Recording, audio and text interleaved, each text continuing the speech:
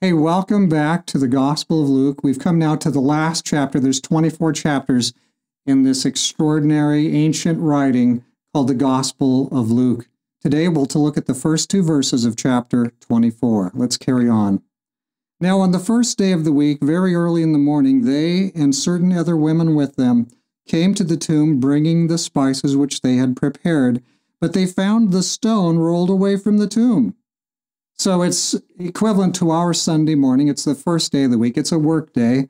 Remember, the seventh day was Saturday, basically.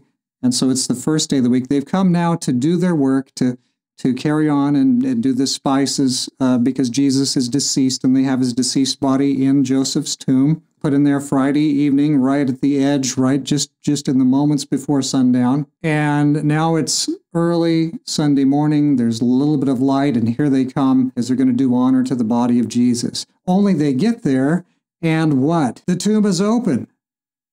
The tomb is open. What? The tomb is open? This must have been a very disturbing sight. They loved Jesus. They were there to respect him completely. And here his tomb is standing open. It's kind of like you bury somebody and you go there 2 days later and the casket's standing open. You'd have kind of, your feelings would be kind of boiling around a little bit about that. That isn't right. So this is a very extraordinary piece. And there are the ladies early in the morning. There's just enough light to see, but they could see that the tomb is open. And we'll look and carry on tomorrow and see what happens next. But you might imagine how it would have felt for them to walk up there and see, what? The tomb is open. And perhaps fearing the worst, that somebody had desecrated the body or whatever. So, amazing thing, rolled away from the tomb, and no Jesus. And so this is the beginning of all the good things that's coming, because Jesus not only died, he was crucified, the Father accepted his sacrifice for us, but now Jesus is risen from the tomb. He's risen from the dead. He has triumphed over death. Hebrews chapter 2 tells us that he triumphed over death. And this, when he rises from the dead, that's the signal that Jesus has triumphed over death. You and I, we serve a Savior who has been victorious over the grave. The grave could not hold him. It sounds kind of like a platitude, some kind of a sketchy platitude, but it's actually the most amazing thing, and it never happened for anybody else.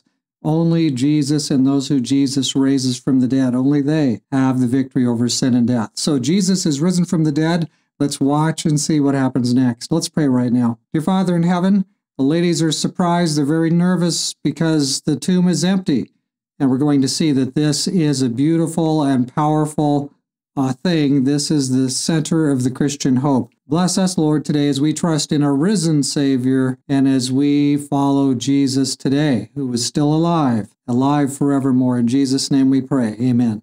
So, friend, the Lord is on your side. He's alive, and he will give you the help you need to overcome the troubles that you're facing, the temptations and tests you're facing in your life. God bless you today.